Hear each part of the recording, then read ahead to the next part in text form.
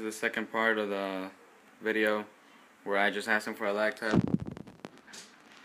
Here you go, it's 3:09, so you know I just finished recording. So I don't know what's going on with them. I asked for a lag test. My opponent is telling them we want a lag test, and they started again. That's a refused lag test right there. We could forfeit them right away. I'm recording, don't worry. Alright, so I'll just spawn in. The other team, they're refusing to give us a lag test because they're French-Canadian. Maybe French, you don't know.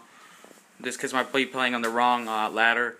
So that's why they're not giving us a lag test, because they know we're going to ask for switch hosts. Because like their invite, look at their invite. Depending on how many times they invited me. No, I already accepted it. Their invite was in French, and they're refusing for a lag test. Right there, I sent them a message and everything, so it's okay.